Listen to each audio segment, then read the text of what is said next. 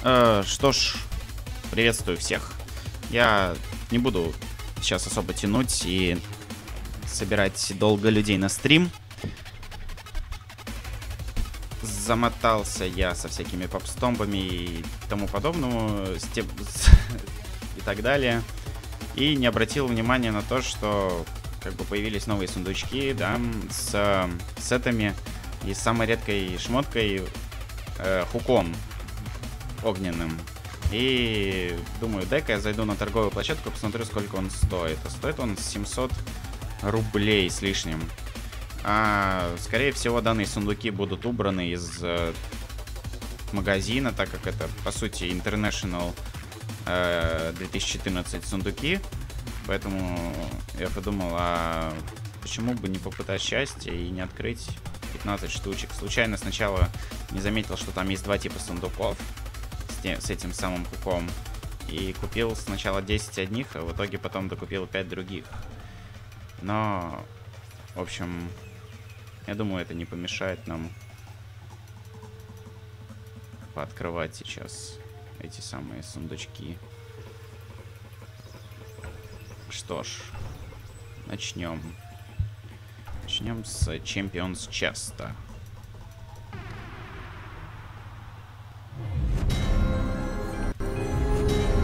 Так, сразу же получил голема. Окей. Голем это хорошо, но мне нужен хук. Я хочу хук. Хотя, на самом деле, шанс того, что я из 15 сундуков получу хук, наверное, нулевой. С условием, что я открывал 30 сундуков и не получил ни одного ньюжил курьера. Посмотрим, на моей стороне ли сегодня будет рандом или нет.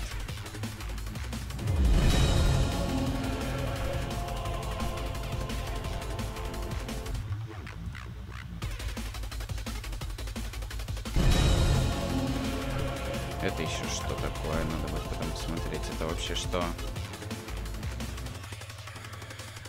Ясно. Почему не показан герой?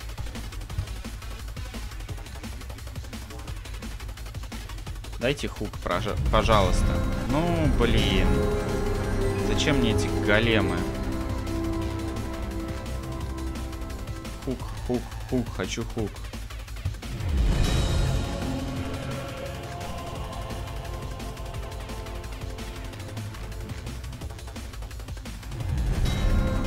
Ясно.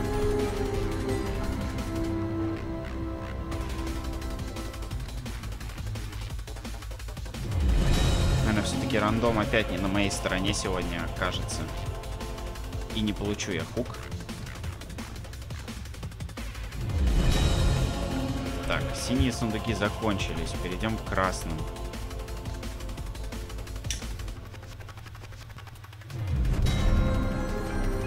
Четыре штуки. Шанс того, что из них дропнется хук, просто, я не знаю, нулевой, наверное. Ну, понятно. Что тут? У меня 3 сундука, да? Я на самом деле хочу сет на кунку.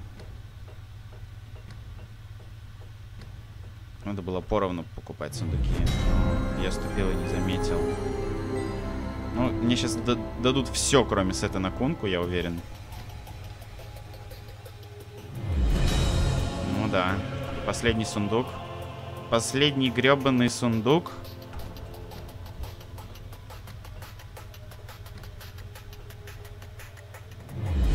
О, да. И нету сета на кунку. Это придется потом докупать еще долбаные сундуки, потому что сейчас на Steam нет денег, чтобы открыть сет на кунку. Просто великолепно. Спасибо, Вальф. Ну, вот на этом, наверное, все. Веселуха. Давайте хотя бы посмотрим, как это все выглядит. Хотя зачем делать так, если можно посмотреть тут. Ну, сет на Алину я и так уже видел. Сет от Роба на Клоковерка. Не знаю, отстойный курьер. На Санкинга, по-моему, все сеты убогие.